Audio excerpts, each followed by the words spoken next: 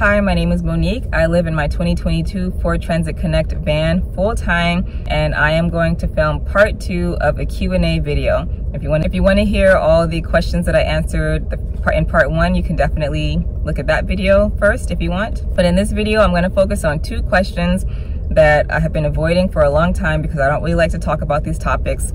But so many people ask me about it, so I'm just going to talk about it. The first question is my conversion story. So many people, especially a lot of my non-Muslim viewers actually, you guys are very, very curious about my conversion story. And a lot of my Muslim viewers have been asking me to make videos on how I pray, and I just like to keep religion private, so I'm not going to make a lot of videos about that kind of stuff. I'm just going to do this one video talking about my conversion story and answering the questions that my Muslim viewers have asked me, and then that's it. And then the second question that people ask me a lot is why I'm vegan, how I became vegan, yeah, that whole story. And I don't like to talk about that either because dietary choices is a touchy subject as well. It really angers people. It just angers people if a person eats differently than them. I don't know. I don't understand it. But I try to stay away from the whole dietary topic. I don't like it. I don't want the smoke. I don't want the smoke. And with me saying I don't want the smoke, please, if you know you're gonna roll your eyes at a person talking about religion because you hate religion, it wouldn't make sense for you to watch this video. So please, I ask that you be kind in the comments because I'm very terrified to make this video right now. I've had this YouTube channel for 4 years or so, and I have ignored these comments for most of these years because talking about religion, politics, and diet scares me in today's climate in the world. These things are hot topics that anger people. I have a good amount of Christian viewers and I have no desire to offend you, none at all. I have no desire to offend you. All of my family is Christian except my immediate family. I don't really know what they are. I think they're agnostic, but they read the Bible, and my brother goes to church every blue moon, but I don't think they consider themselves Christian. So I don't really know, but my extended family, most of them consider themselves Christian. I love my family. I have love for you all. I have no intention of offending you. If you feel like you're going to be offended by hearing the story of a person who used to go to church and who now is a Muslim, maybe you should skip this video as well. Because I don't want to offend anyone. And I'm just saying all the disclaimers right now. I also have no desire for anyone to come into the comments and say, oh, try reading my holy book, try looking into my religion. Well, what you didn't understand about Christianity was this. Well, what you need to know, where you got it wrong, where you went to the wrong church, go to my church, do this. I'm gonna delete those comments. I feel like it's very disrespectful, especially if I tell you in the beginning of the video that I don't want those comments. I'm asking you, don't try to convert me to something else. Don't try to convince me. Don't proselytize in the comment section. I am an adult who knows what I want, and I do what I want, and I actually will do the opposite. If I feel like I'm being pushed to do something, you're gonna push me right into the opposite direction, even further. I have no intention. I am only discussing this topic because I've been asked about it a million times. My vegan story and my conversion story. I've been asked about it so many times, and I feel bad for ignoring these people's comments and requests. This video is solely for the people who have asked me to talk about it. Yeah, so I just want to put that out there. Please don't proselytize. Please don't tell me, oh, I did it wrong. You just understood it wrong. This is what you need to read. Read this book instead and learn this. I've done all the research I need to do. I hope you understand. I'm not trying to convert you to anything, and I don't want anyone trying to convert me to anything. I appreciate all my viewers of all different faiths, of all ethnicities, of all everythings. I appreciate you all, and just please, let's be respectful with these 2 touchy topics. So with that being said, here is my conversion story for the people who want to know about it. I grew up going to church. My family was the type of family who would go to church every blue moon, particularly whenever we moved to a new place. Whenever we moved to a new state, my parents would get in this whole thing like, oh, we're gonna start going to church for real this time. We're gonna find us a church and we're gonna go to church for real. Almost every time we moved to a new place. So I definitely went to church. I feel like in one of the places that we lived, I actually was in the choir or something. I was a little bit more involved in the church as a child. So I grew up going to church, but we never went consistently. You know, we were a typical Black American family. On Sundays, we would clean the house and gospel music would be playing. We would play old school music and gospel music together and clean the house on Sundays. I had a little white Bible, this little white Bible that my parents gave me. And I would even read that Bible by myself sometimes. I decided, you know what, I want to see if this is really for me as a kid. But it makes sense, I was that type of child. So I secretly would read my Bible in my room. I don't know why I felt like I had to do it in secret. I don't know why, because my parents had Bibles, you know, I don't know why. But I was doing it in secret. So that's a little bit about my childhood in the church. I remember as a child, I would sit in church and listen to the people say things, and it wouldn't make sense to me. And then I would see people have, you know, Holy Ghost spasms. I'm not sure what it's called. You know, when they get on the floor and they're shaking and things. And it seemed kind of performative. And it was just odd to me. I didn't understand. And you know, people would cry when they were singing. And I genuinely would think to myself, why are you crying? You're just crying because the song is beautiful. Mariah Carey could be singing a regular song right now and you would cry because her voice is beautiful. Whitney Houston or whatever. I would notice these people, like it seemed like, I don't know, it just seemed very performative. And we also went to like white type churches as well. I hope that's not offensive, but Black churches are different than white churches.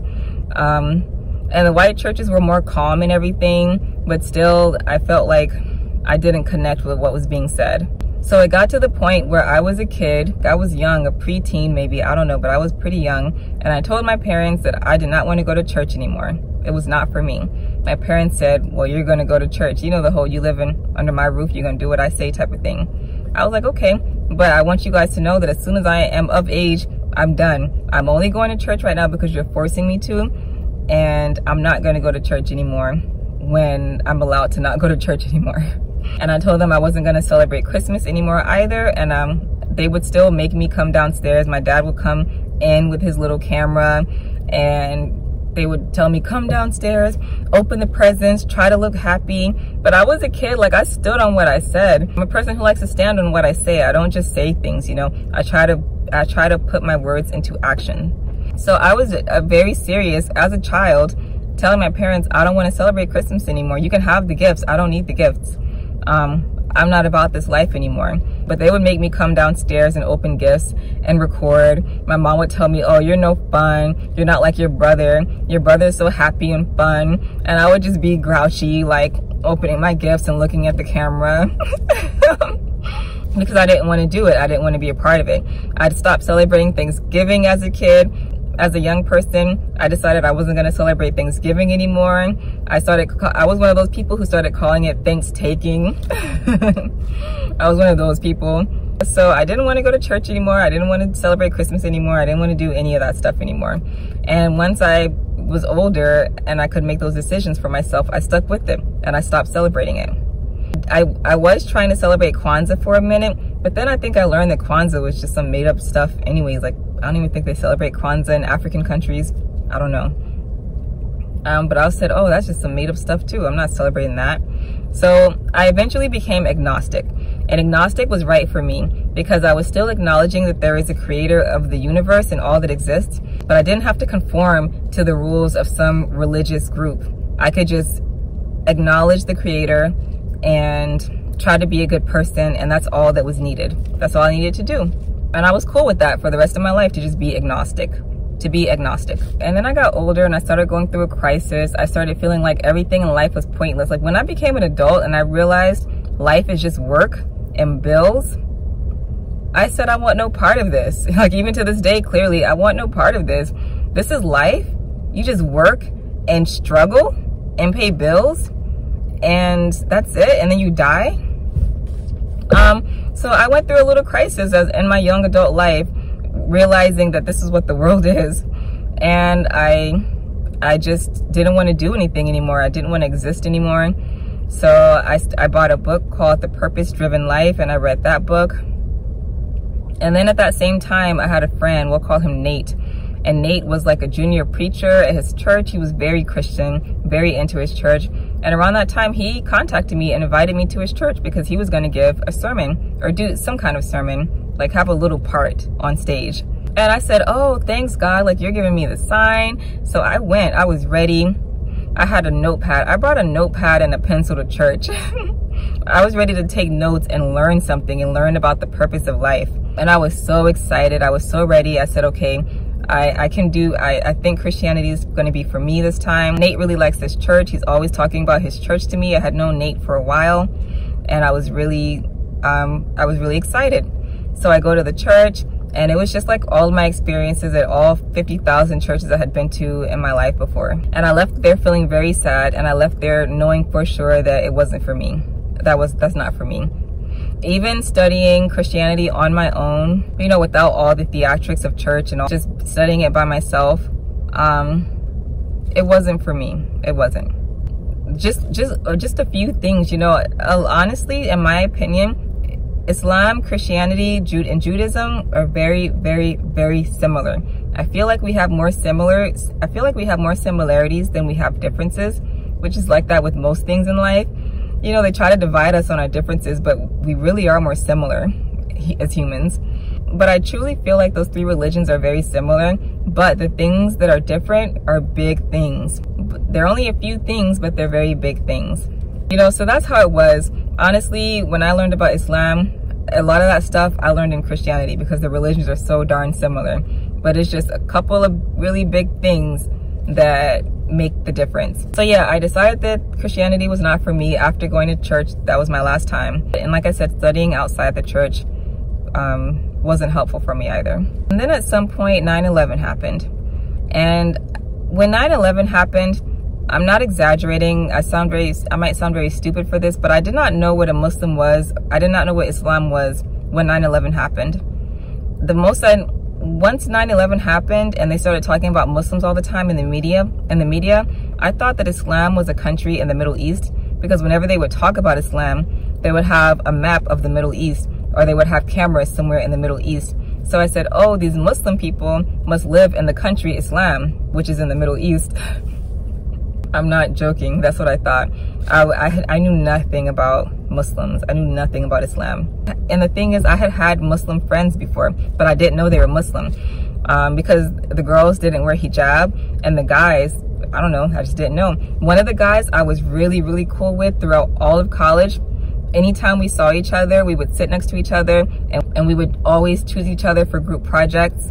And it wasn't on any type of flirtatious thing ever. We were just cool with each other. We were hard workers. We took our courses seriously, and we liked to work together because we knew we would both do the work and get it done. His name was Muhammad. Muhammad. I had no clue he was Muslim. I didn't know a darn thing about Muhammad sallallahu alaihi wasallam. I knew nothing.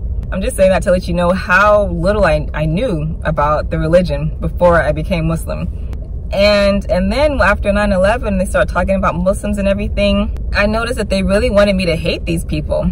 And I have the type of mindset where if the media is telling me that something is very bad, then I'm gonna think, there's probably some good in it.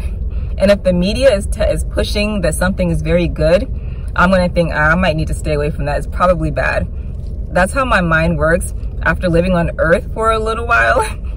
And seeing what the world has become and seeing how the media works, that's how my mind works now. So everywhere I look, Muslims are bad, Muslims are terrorists, Muslims hate Americans, Muslims want to blow up America. You know, that's all I'm hearing about Muslims. So in my mind, I'm thinking, okay, these Muslims might not be that bad. I kid you not. Like, I'm not someone who believes everything I hear on the media. So all the stuff they were saying, blaming literally everything on the Muslims, I said, nah, there's more to it. I don't know. I'll never know the full story, but I'm not going to sit here and believe 100% of what these people are saying about these Muslims. And then I ended up meeting a Muslim a few years later, and I was talking to him, and he seemed intelligent. He didn't seem like he hated me for being a non-Muslim American. He didn't seem like he wanted to blow me up. He seemed like every other person I've ever met before. So I met him, and he was more verbal about his religion. He was a convert. And since 9/11 had happened, I had more questions to ask. If I had met him before 9/11, I would have just been like, oh, you're Muslim? Okay, whatever. I don't know what that is. Whatever. But since 9/11 had happened and it was such a hot topic, I was more curious and I asked more questions. And I remember watching him pray. I would watch him pray all the time. I would see him pray often. And I remember thinking, as an agnostic person, I love the way he prays. I want to show my gratitude to the Creator that way. That seems like, you know, like I said, I wasn't atheist, I was agnostic. I still acknowledged a higher power. And I was very much interested in showing respect and gratitude for my higher power in the best way that I could. And when I saw the way Muslims prayed, I thought that was the best way I have ever seen anyone pray, and I wanted to do it. I wanted to do it as an agnostic person. So I asked him to teach me how to pray that way, how to pray. And I was planning on praying that way as an agnostic person. Eventually, I decided to take classes. I took classes. I went to a masjid. Some of you might know it as a mosque, but most Muslims that I know of call it a masjid. I went to a masjid, which is the holy place for Muslims. It's like a church for Christians, a synagogue for Jewish people, a temple for, I think, Buddhists, a masjid. So I went there and I signed up for a class for people who wanted to learn about Islam. And I was actually the first student. The class had just started, and I was the very first student to sign up. And the teacher told me that. She said, wow, you're my first student. And I thought that was a sign, but I wasn't looking too deeply into the sign because I also thought the whole church thing with my friend Nate was a sign, but that didn't end up working out for me, even though I really wanted it to at the time. So I was like, okay, maybe it's a sign, I don't know. But they just started, like, if I had gone to that masjid a week before and asked about a class, the class wouldn't have even existed. She said she had just created the class when I came. And that class filled up very fast with women who were interested in Islam. It filled up so fast that eventually she had to shut it down because she was overwhelmed. She did not know that so many non-Muslim women were curious about Islam. And it was just her little self. She was one of the nicest humans I've ever met.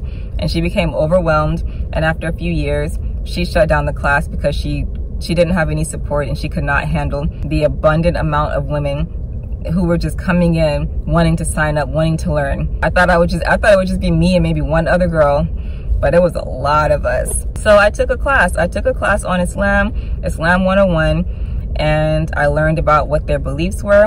And I took this class along with several other women, took this class with no intention of becoming Muslims. So many women in that class had no intentions of becoming a Muslim.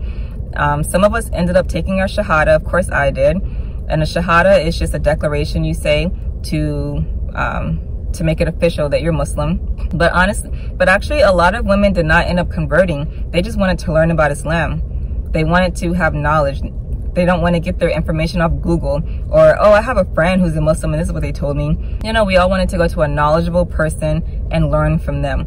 And there are several women who did not convert, but they felt more comfortable knowing about Islam. And that was my intention at first. You know, I wanted to just be able to win an argument. I wanted to know what they believed, but I also wanted to just win an argument. So if someone came up to me and said, oh, you know, those Muslims this, those Muslims that, I could say, actually, no, I took a class and this is what they believe. That's not true. I don't know what you got off Google, yada, yada, yada. Like, that was one of my goals. Which isn't the best thing. I don't know if you should take a class just so you could have rebuttals, just so you can be ready for a rebuttal when someone says something you don't like. But that was part of my intention, I'm not gonna lie. Because I don't like when people just go around saying negative stuff. Last year at the beet harvest, this girl was saying negative things about Amish people. And people were just going along with it. And I kind of low-key checked her and said something to her in front of everyone because she was just making Amish people sound so horrible. And I'm thinking, no, you're just saying stuff like, why do you hate them so much? So many people just want to make religion seem so bad. It's you, it's the person, man. It's the people. These Amish people just chilling, living their lives. Leave them alone. Anyways, that was my intention. I wanted to be able to defend Muslim people.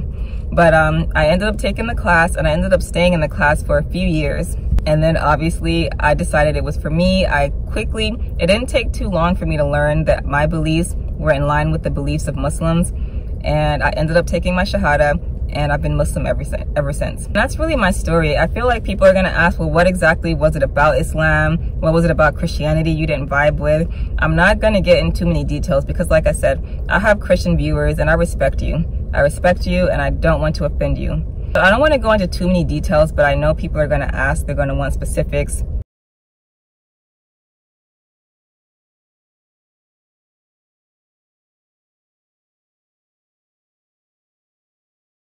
It's really simple. Like, that's all there is to it. I know people will go on Google and say, no, Muslims say this, Muslims say that. You're a woman, you can't do jack, even though I'm a woman and I'm doing whatever I want.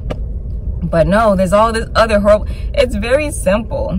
We pray 5 times a day, which might not be simple to a lot of people, actually. That's what I lead with when I say it's simple. It's so simple. You pray 5 times a day, which was very hard for me at first in the beginning, but now it's natural. It's like drinking water. I eat twice a day. I pray 5 times a day. It's natural. But you know, you pray 5 times a day, you fast during Ramadan, and you believe in a higher power. Obviously, we have rules. We like to be modest, although a lot of Muslims choose not to do that. A lot of Muslims, you wouldn't even know they're Muslim because they don't dress like a Muslim. They go to the club, they drink alcohol, they smoke. You know, we all have free will. We have free will, unless you're in a country where they're a little bit more harsh. And it's not just Muslim countries that are like that. There are a lot of non-Muslim countries, a lot of places where they take away the freedom of the citizens. You know, in Islam, you don't drink. We have rules and everything. We definitely have rules, and I actually wanted more structure. I crave structure. I come from a military background. Whenever we left the military world, I saw how civilians lived, and it seemed so wild and unstructured, and to this day, I don't like it. I prefer structure. I really do not prefer the civilian world. If I could live on a military base again, I would. So for some people, the structure and the rules in Islam are a turnoff, but for some of us, that is what we like and that is what we desire. And I like it for the most part. There are some things I still think for myself. There are things Musa and I disagree on. Musa is much more like, he will follow whatever Islam says. That's what he does. And I'm the kind of Muslim who's like, let me think about that. You know, even though I'm a Muslim, I still question Islam. I'm not scared to question my religion at all. I question it all the time. Sometimes to the point where I feel like it annoys Musa, but I don't care because that's who I am, and I'm gonna be who I am. So yes, we have rules, and I try to follow the rules as much as I can. I'm not scared to question things, but I do like the rules. I like the discipline. I like the structure of religion. I do. I live the unreligious life. I see the non-religious people and how they live, and I prefer Islam, and I prefer the structure, and that's cool. We're cool. We can all, you know, we can all want what we want and make our own choices. So those are some of the things that I liked about Islam. I like the structure. I like the way they pray. I like that the foundation of the religion is very simple. It's not complicated. I like that we are responsible for our own good deeds. These are a handful of the things specifically that caused me to gravitate towards Islam. And honestly, I didn't have to gravitate towards Islam because it is what I always believed. I just didn't know there was a religion that had more structure and more information about how to live this way. Until I learned about Islam. Yeah, so that is my conversion story. That is why I became a Muslim. Yes, there are some people who desire discipline and structure and rules. I know it sounds crazy in this world we live in, where people are trying to get rid of all the rules. They're trying to get rid of anything. We should just be, it seems like people just want us to be wild and crazy and just say whatever we want, do whatever we want. Just, I don't know. But there are some of us who actually like it, because I know that people say, oh, religion is so oppressive and you can't do this, you can't do that. Some of us want the structure and the rules. I just really want to convey that. Even with the way I dress, no one forced me to do any of this. No one forced me to do anything. I dress this way because it was my choice. When I first converted, I was still going to the club. I'm not gonna lie. I was still going to the club. I was still hanging out with men. I was still wearing booty shorts. I will tell you all the story of how I started dressing this way, because it did not happen instantly. I didn't start wearing hijab until years after I converted, because I converted in secrecy as well. I do everything in secrecy because I know people in my life are gonna try to convince me not to do stuff. So I do everything in secrecy. And then once I'm firm in my belief, then I tell people, because they can't tell me anything once I feel firm in my choice. So I didn't wear hijab for years after I converted, and I was still dressing like a normal Westerner. And one day I was going to the club with my guy friend, really close guy friend from college. We will call him Josh. Josh had a crush on me. I hung out with a group of guys. There were a couple of us girls, And I knew the guys had a crush on me. Unfortunately, I was one of those girls who was kind of like a tease around the guys who I knew had a crush on me. I knew Josh had a crush on me. I knew some of the other guys in the group had a crush on me, you know, and the other girls in the group.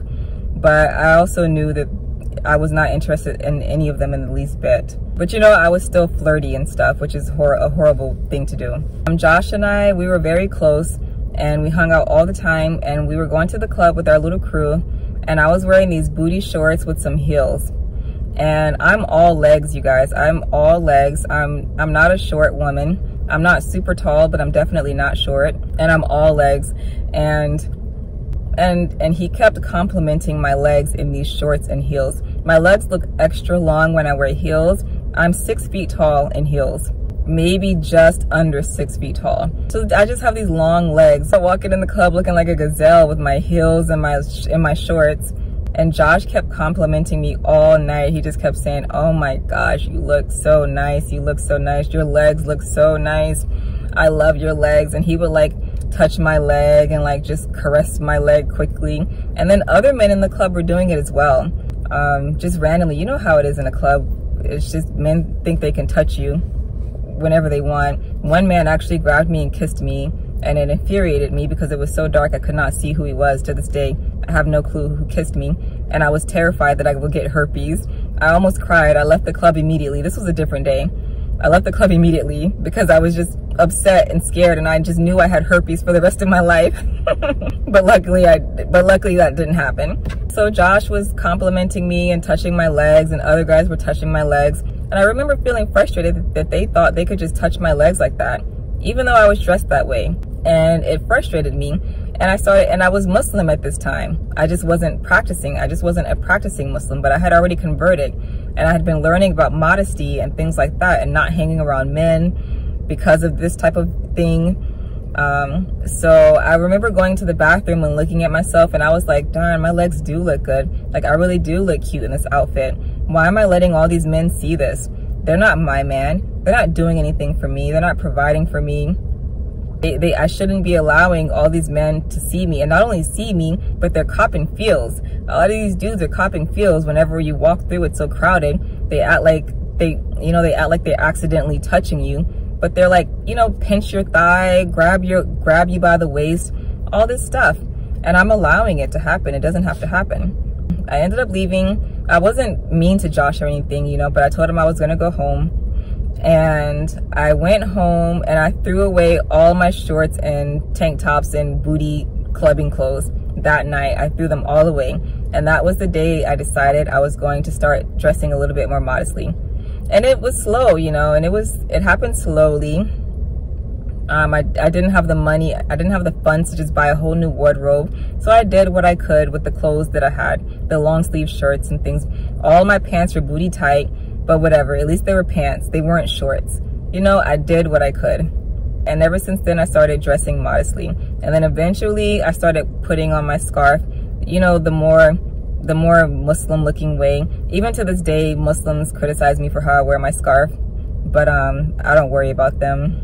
I do things on my own time. Anyone who's gonna try to force me to do something is gonna have the opposite effect. You know, I'm not gonna let someone push me to do something I'm not ready to do, because then it's not real and then it won't last. When I do it on my own time, that makes it more real because it was my choice. And then I can be consistent with it because it was my choice. So yeah, that's why I dress this way. It's not because I was forced to. It was because I wanted to. I like the modesty. I like the structure. I like the rules. Most of the rules.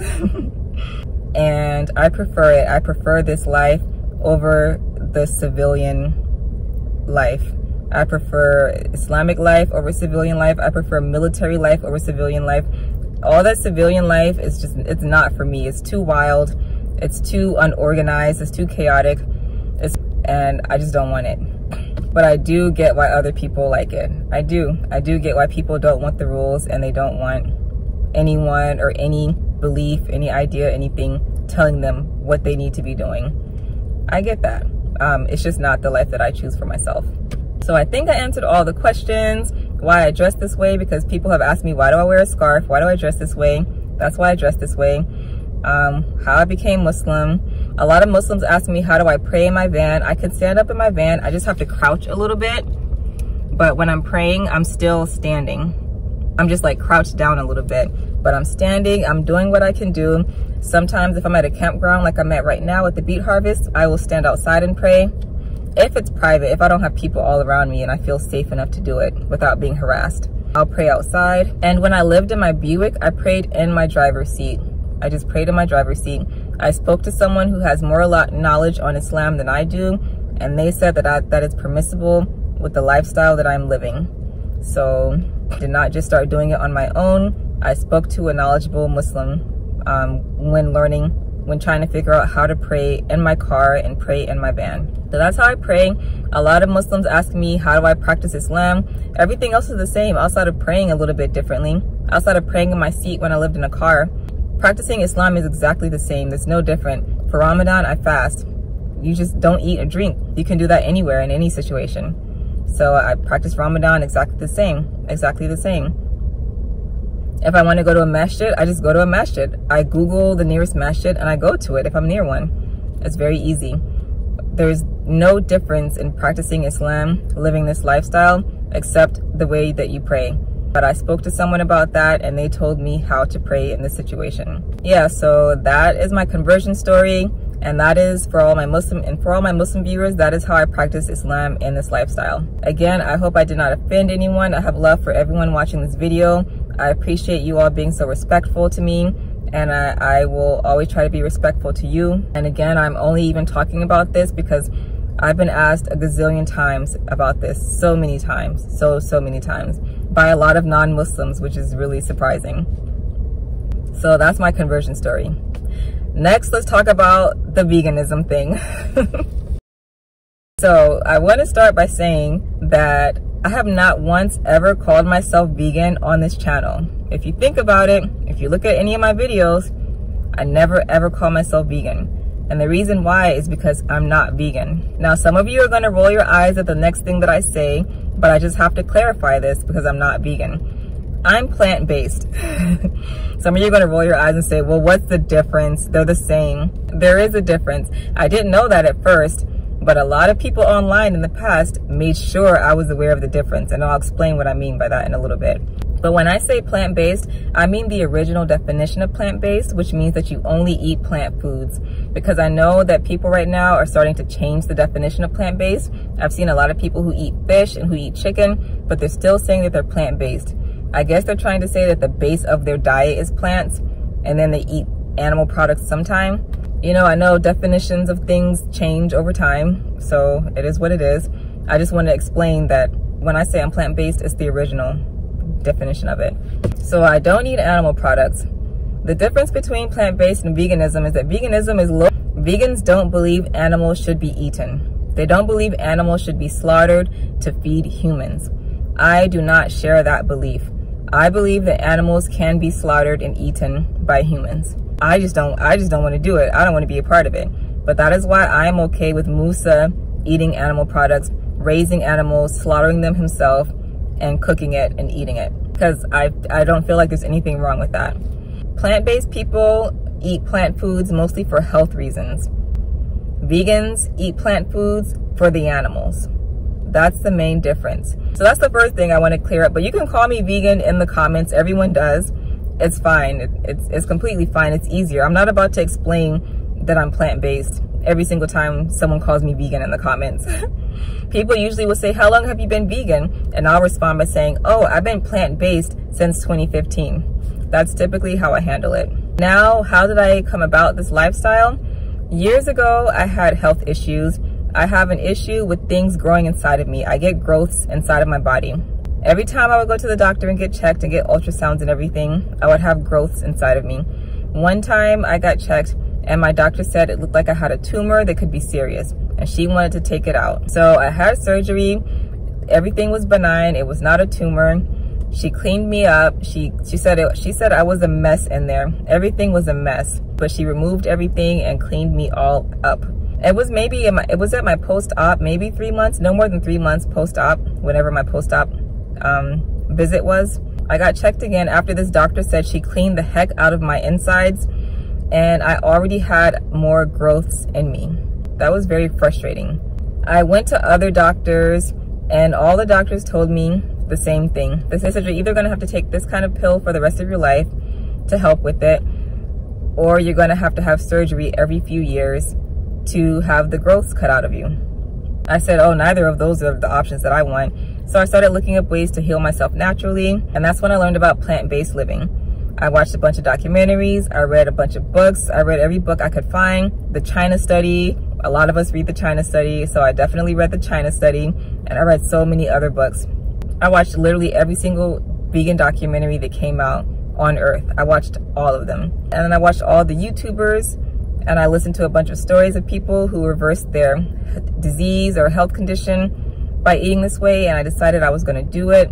So that's what I started doing. And I transitioned slowly because I knew this wasn't gonna be a temporary thing. I wanted this to be my way of life. So I transitioned slowly.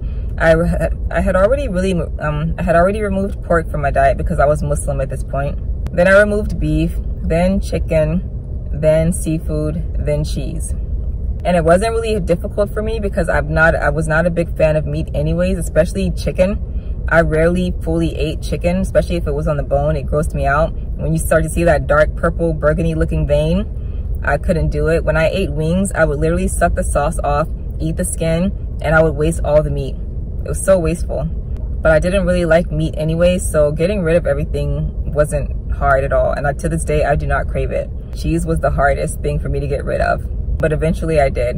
And then I was eating fully plant-based, and after a while, I went to the doctor again to get a checkup, and she said there was nothing on the ultrasound. I had no growths. I was really, really strict right now, and I was really strict with my eating habits back then. Right now, I'm a little more lenient. If I crave bread, I'll eat bread. You know, if I want something pre-made, some pre-made hummus, I'll buy pre-made hummus. But when I was trying to heal myself, I was very strict. Almost everything was homemade. My hummus was homemade. My salad dressings were homemade. My bread was homemade. Everything was homemade. Yeah, I did not play around, and I cleared myself up.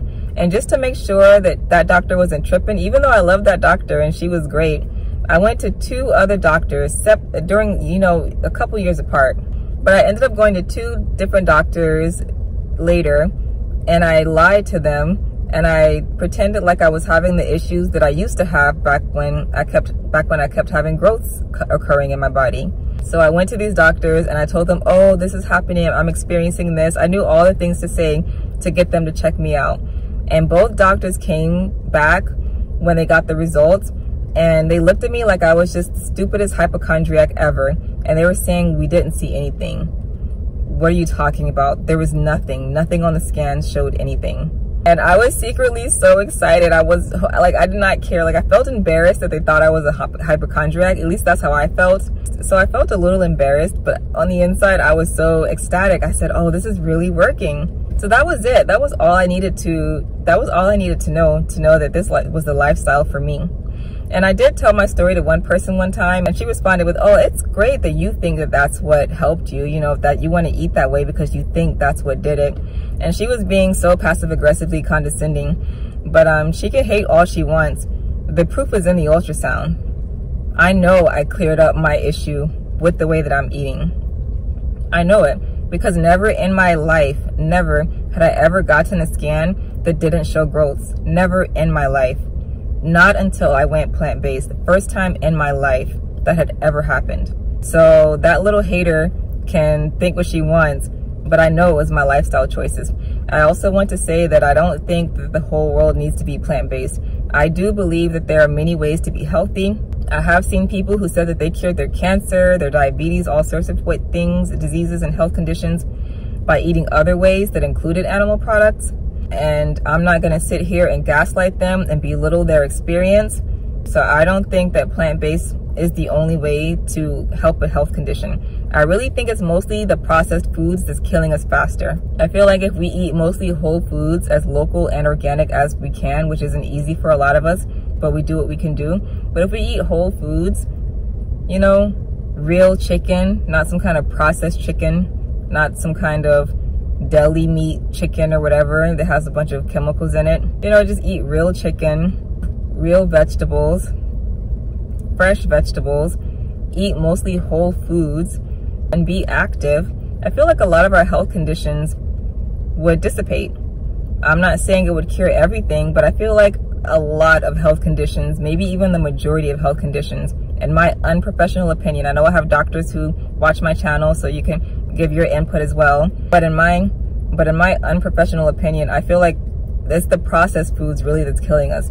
Eating whole foods could help a lot of health conditions. So I do want to say that I'm not trying to push plant-based on anyone. I feel like it's just eating whole foods. I was making everything from scratch, everything, and I'm a little bit more lenient now. When I have a homestead, I do plan to go back to being a little bit more strict, solely because I like it. I'm a cook. I like making food from scratch anyways. I think it's awesome. I feel like a mad scientist in the kitchen, you know, mixing everything and having all of my jars of preserves and all that stuff. So when I have the homestead, I do plan to eat more like that.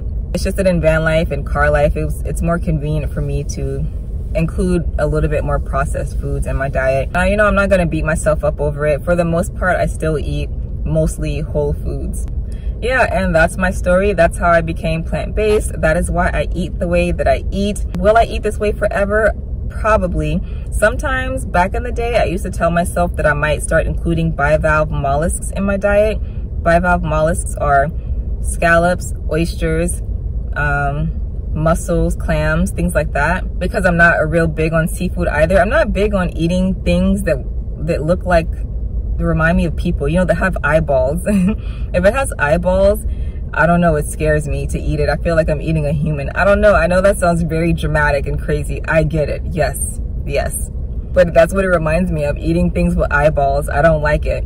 If I ever ate any kind of animal product again, it would only be bivalve mollusks. Maybe ghee, which is clarified butter, because I've been studying Ayurveda over the last few years.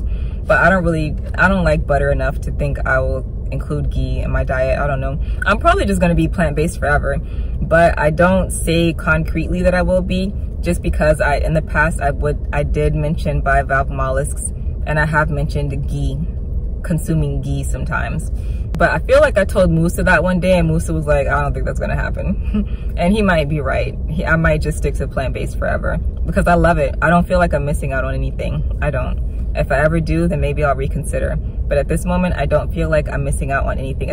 So that's that. I think I answered all the questions about my conversion story and my health journey and why I eat this way. I'm so glad I finally made this video because I get so many questions, and I know it might sound ridiculous to you all, but you know, it can be scary putting yourself out here on the internet with so many opinionated people. I'm opinionated too. Someone recently told me I'm opinionated. I think you deleted your comment if you still watch my channel.